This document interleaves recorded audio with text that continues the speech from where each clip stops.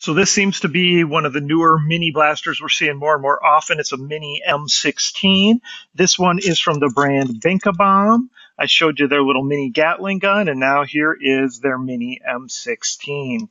So we'll go over the contents. Everything you see on the table here comes in the box nicely wrapped. And let's talk about it and put it together.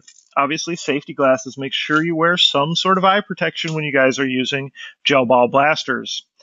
This one comes with a lot of gel balls, right? You got 4 of the big packs plus a couple 500 packs. I have stressed the importance of you must soak these properly, guys. They must get to 7 to 8 millimeters if you want your blaster to work right. So make sure you give them a large enough container, plenty of water to grow. They can't grow too big, so don't worry about that. And after 3 hours to overnight, drain off any excess water. You can store them in airtight containers. You can certainly store them in here with the lid on it. Don't store it connected to the blaster.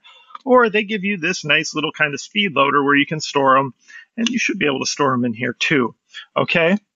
I've got some really explicit detailed videos on soaking gel beads. If you need more information, please watch those, as that's the #1 problem people have with gel blasters is they don't soak the gel beads properly.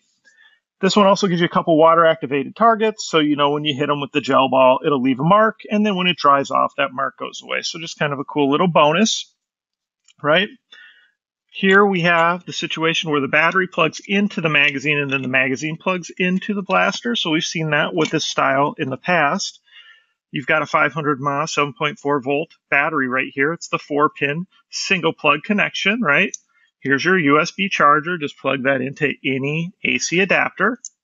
Once it's charged up, you're going to go ahead, plug it in here. With this one, we do kind of need to tuck the harness in first to make it fit easier.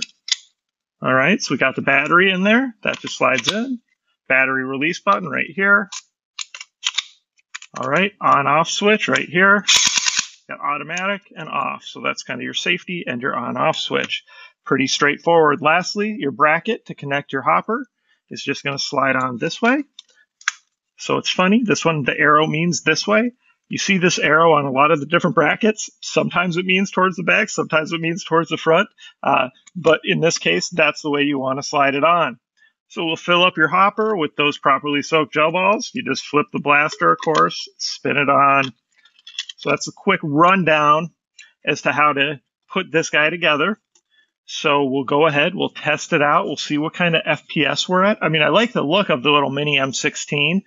This one's got the BINCA BOM name and the dinosaurs on it. You know, that's not necessarily my design choice, but definitely a good choice for kids, especially if they love dinosaurs, right? So check back, we'll see what the FPS is at. We'll see how this one shoots. Of course, please comment, question, like, and subscribe, and share my channel with your friends. Thanks for the support.